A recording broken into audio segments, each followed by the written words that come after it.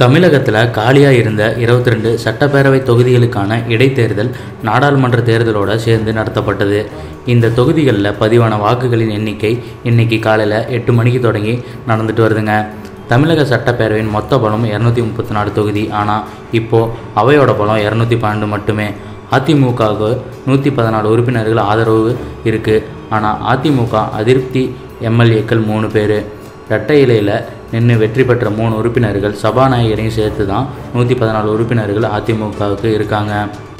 ஆனால் இந்த எம்எல்ஏக்களில் 3 அதிருப்தி எம்எல்ஏக்களான கருணாஸ், தமிமுன் அன்சாரி ஆகியோர் நிலைப்பாட்டில் மாற்றம் ஏற்பட்டதுனால அதிமுகவுக்கு உறுப்பினர்களோட எண்ணிக்கை 109ஆக இருக்குது.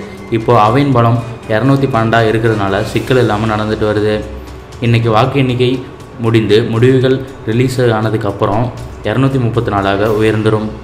அப்போது 118 உறுப்பினர்களை வச்சிருக்கிற கட்சி தான் ஆட்சியில் நீடிக்க முடியும்.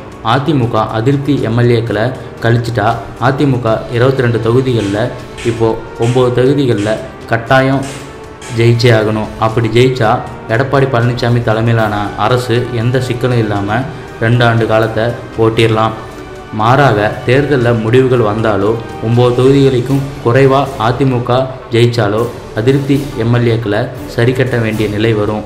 ஒருவேளை அதிமுக 4 தொகுதிகளுக்கும் குறைவாக வெற்றி பெற்றால் அதிருப்தி எம்எல்ஏக்களை சரி கட்டினா கூட எதிர்க்கட்சிகள் சமநிலையில் இருக்கும்.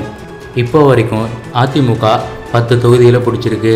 மேலும் அது 3 தொகுதிகள் குறைஞ்சா உடனே ஆட்சி கவிழவும் வாய்ப்பு இருக்குது. இதனால் திமுக ஆட்சியை நடத்தவும் வாய்ப்பு இருக்குங்க.